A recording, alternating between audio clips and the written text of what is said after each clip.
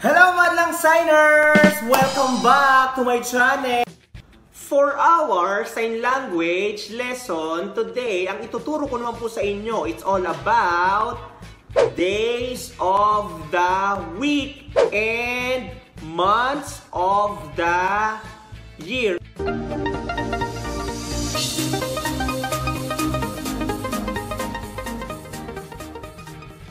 Okay, ulitin natin. This is how we sign the word days of the week. Days of the week. Okay, this is the tip guys. Kapag ka days of the week na po ang isa-sign nyo, isipin nyo yung first letter. Yung first letter ng bawat araw para madali nyong matandaan at hindi nyo po makalimutan. Okay, simulan natin sa unang araw. This is how we sign the word Sunday. Naka-palm out lang po kayo. Ayan. Circular motion sa hangin.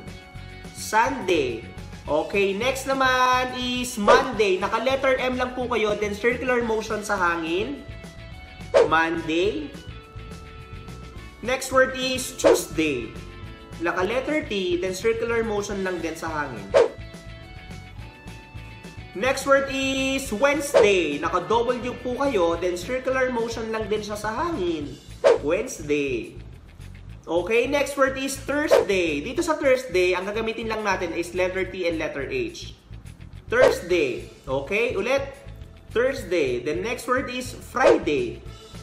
Okay, naka-letter F lang po kayo, tapos yan, circular motion lang din siya sa hangin. Okay, next word is Saturday. Naka-letter S, then circular motion sa hangin. Okay, ulitin po natin lahat from the top. Sunday, Monday, Tuesday, Wednesday, Thursday, Friday, and Saturday. Okay, that's all for days of the week. Ngayon naman, let's proceed sa months of the year. Okay, ganito naman ang pagsasay natin sa months of the year, guys. Itong index finger nyo, at ito namang kaliwa. Okay, naka-letter J lang po kayo, tapos slide nyo lang siya dito. Alam nyo yung parang naglilipat ka ng kalendaryo na pag ganon. Okay, kasi mamaya may mga months tayo na pag ganon yung isa-sign niya. Okay, this is how we sign January. Naka-letter J lang po kayo ha. Tapos slide nyo lang siya sa baba. January. Okay. Next word is February. Naka-letter F. Tapos dito po, slide nyo ulit. February.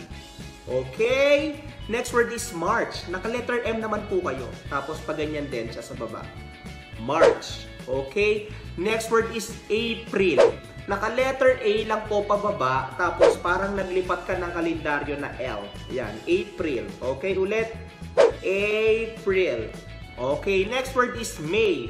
Naka-letter M naman po kayo. Tapos pababa yung M. Tapos letter Y palabas. O, ulit. May. Okay, next word is June. Slide mo yung letter J sa baba, tapos yung letter E palabas. June. Okay, ulitin po natin. June. Next word is July. Naka-letter J ka lang po pababa, slide mo yung letter J sa baba, tapos letter Y sa labas. July. Okay, next word is August. Naka-letter A ka dito, tapos yung letter G nandito. August. Yan. August. Next word is September. Naka-letter S ka po. Ayan. Then October, naka-letter O. October.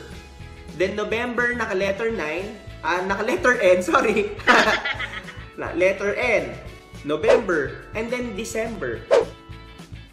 Okay, simulan natin from the top. January, February, March, then April, May, June, July, August, September, October, November, and December. Okay, I hope na may natutunan kayo sa ating sign language of days of the week and months of the year. That's all for today. See you next time guys. Dito lang sa Kurt TV. Please don't forget to like and subscribe. Bye-bye!